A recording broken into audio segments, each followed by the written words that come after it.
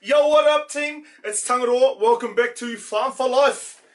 Obviously the first video that we've done in the office, and already it sucks because we're inside, not outside. Didn't become a farmer to be inside, but hey, you know, every now and then you got to do some paperwork, got to pay the bills, got to make sure Minder records are all up to date, got to tick off the old Nate, and yeah, got to be compliant. So this video is about how I entered the dairy industry. So firstly guys, way back in the day, way back 376,000 years ago, I was 14. I was 15 and then I turned 16. But anyway, where I'm going with this is, I didn't know what I wanted to do when I left school. But what I did know is that I wanted to be successful. So I had quite a few mates around me. Their parents own businesses and they seemed to be having really good fun. Not only running their own businesses, but they had, you know, nice cars and they ate bloody good food. I remember first getting introduced to cheese and grapes and salami. Ooh, I was like, far out, what's this concoction? I want to be able to afford this stuff, because we used to go, honestly, I used to get like tomato sandwiches at lunchtime. Do you know what happens to tomato that goes inside a sandwich and then sits in your lunchbox until lunchtime? That shit turns soggy, man, and it's yuck. Like, actual yuck. That was my lunches, and like, when I used to get it, like, you know how like when you get something good, you can trade it. Man, I'll pull out my sandwiches and I'll be like, gee bro, I'll swap you my sandwiches for those bag of chips, and I'll pull my sandwich out like this and it would literally go, bleh. Like, it was like embarrassing and I didn't want to eat it. I always brought them back home again. Then I got a growling for not eating my lunch, so I started like chucking them out. But yeah, I know these kids obviously, you know, starving at the moment, not getting lunch and that, but I didn't want that. I wanted to have a mean lunch, and I wanted to have a nice car, and I wanted to have a nice house, and you know, I wanted to be successful. But I was at school, and I was so terrible at English. Like, I was literally very shit at English. I'm still very shit at English. Can't spell. I still spell tractor with a K. I don't know why I just started adding K's into tractor. Probably because tractor. I don't know why I do it. Yeah, so I'm really shit at English. I have never read a full book in my whole life. But I was like, you know, I didn't think of that as being a negative for me, you know, trying to be successful. I was like, right, I'm obviously not going to be an English teacher. So yeah, I started thinking about what I was going to do and what I enjoyed and what I liked, because I didn't want to be, you know, rich or successful straight away. I just wanted to be there at the end. I could see this vision at the end of the rainbow. So I didn't mind climbing the rainbow to get there, as long as I got there. So I went and see my careers advisor. I was about 15 or 16. I was like, his name was Mr. Mays, went to Tauranga Boys College. He was the man too. And I went into him, and I was in like the first 15, and then I was like, how's it going, sir? I don't know what I want to do when I leave school. I'm just not really enjoying school at the moment. I'm just here to play rugby. And he was like, oh, you know, what do you want to do, man? And I was like, oh, I don't know, I want to be successful. And he was like, oh, righto there, Tangaroa. What do you enjoy, mate? Like, what do you want to be? What do you enjoy? And I was like, there's actually a board behind you. There's a board behind you guys, so I'm going to try and read it around in a circle without you guys knowing, but I've already told you, so I'm just going to go for it. So he was like, what do you want to do? And I was like, well, I bloody love building. Like, I love building things. That's real cool. I love welding. I had a car when I was like 14, 15 that I used to drive. It was like a poor Hara Airs, like Hori Airs car, no warrant, no rego. The seat used to fall through to the ground when you'd sit on it with your mate. So I'd be driving along going down the road to go and help hose out. Anyway, so like working on cars, and like we built a go-kart, so I loved engineering. That was mean. And then obviously I went to school to play rugby, but I also went to school. I love going to our cooking classes, because obviously you could eat the mean ass food or swap it for other things. So I wouldn't have minded being a chef. Another thing, I liked being like dealing with auto electrics. My mates used to have their cars, and they used to buy these head units and subs, and they used to get me to put them in, and I used to like be like, oh, $100 bro. They'd be like, sweet ass. So I'd do that, and I really enjoyed that. Also liked studying. Like, although I didn't read many books, I love studying.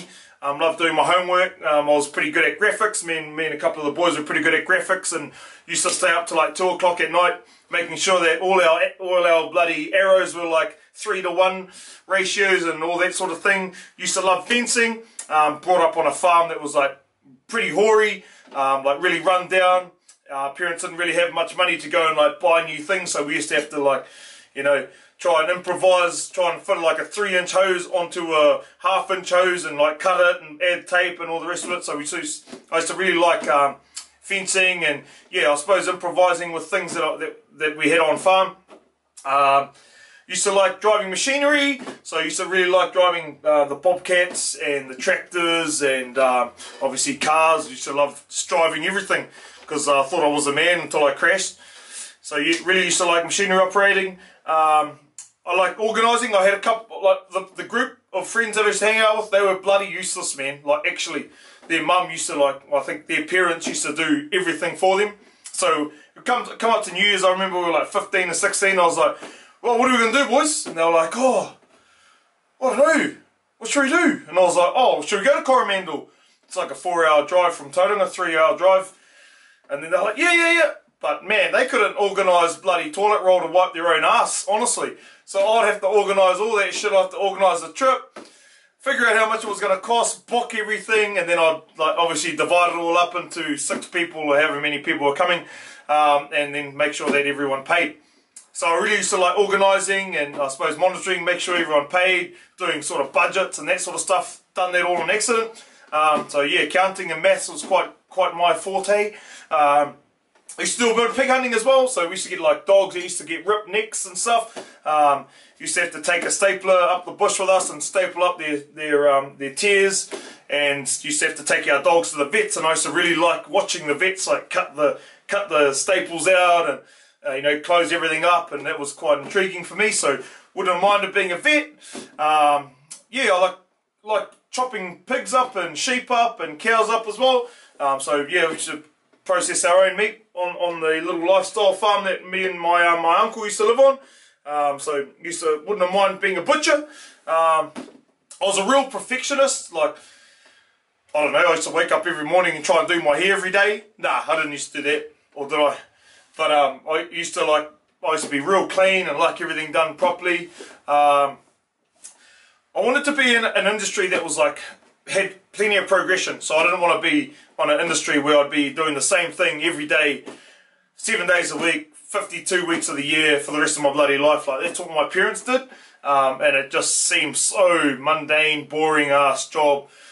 You know, there was no succession plan for them. And, yeah, they used to live week by week, and that wasn't me. I used to get bored, very bored, just listening to their work stories, and they were all shit.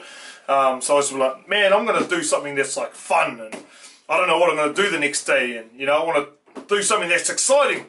And then I was like, I like animals, like really like cows, like riding horses, liked having dogs, obviously pig dogs. Liked training dogs as well.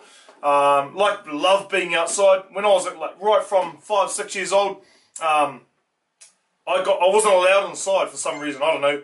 My auntie and uncle, they used to like just boot me outside. Be like, get outside. What are you doing inside? I'd invite mates around. Be pissing down outside.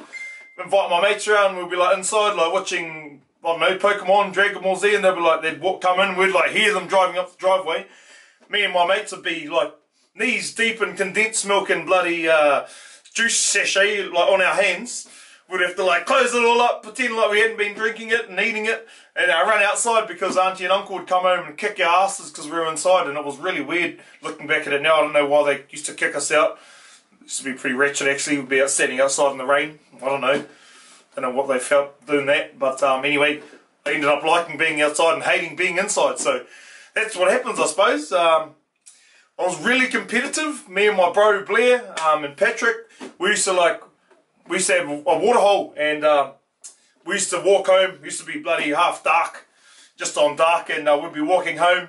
I don't know, it'd be like 2 kilometres down the road. We're only like, I don't know, 7, 8, 9, 10, 7 to 12. I don't know, 7 anyway. We'll go for 7. We used to be like walking down the road and be like, see that sign? First hit that sign, there'd be like a school bus sign. Way down, like 20 metres away. Oh, we'll make it 50, make the story sound a bit better. So we'll be there like, first to hit it. Yeah bro, sweet. So we'd stand there and try and hit this sign for like 20 minutes, half an hour. So no one would hit the sign after like 30 minutes. So we'd like, oh, we'll move a metre forward, move a metre forward. Next minute, hour was gone. And anyway, there was like 5 or 6 signs that we used to do this to, and it was just so stupid, but like really made us really competitive. We were very competitive at everything we did, cross country, high jump, bloody athletics, everything. So I'm very competitive. So I like winning, hate losing. And because I used to live with my uncle and my auntie, my uncle, I used to be like his little bitch. He's like 40 something years older than me, 41 years older than me, so he was like old as Biddy. He used to tell me what to do all the time. He'd be like, hey, go grab this, go grab that. Oh, whatever then, have to go grab it or go do it. And so I was like, man, I want to be the captain. I'm the captain. Then he came over and he was like, what'd you say to me? What'd you say? And then oh nah, nothing. I'll do it. Walk away, angry. But yeah, I suppose I used to always want to be the captain. I wanted to try and be the boss because he was like, you know, the captain my whole life. So I wanted to try and be the boss. I love plumbing. So I used to really love, like, you know, joining hoses together and plumbing and watching water systems work and all the rest of it. Obviously love being happy. You guys are, if I was a sad ass, boring ass bastard, you guys wouldn't have liked Farm for Life and you wouldn't be following all these videos. So like, love being happy. I'm always happy. Wake up in the morning, tired but happy, I suppose. Go to bed, tired but happy, you know, like, gotta be happy. Gotta be enjoying everything that you do. And yeah, so I said all that blood on like that to Mr. Mays, and then anyway, he wakes up, I'm like, oh, sir, and he's like, oh, what was that, mate? Start again? Yeah, so anyway, he was like, oh, so you want to be a farmer? And I was like, yeah, is that what I want to be? And he was like, yeah, mate, you want to be a farmer. Right, we'll enroll you with primary ITO and get you on the track. So anyway, I ended up going to this thing called, it was like an academy at Tauranga Boys College. And yeah, we pretty much had work placements twice a week.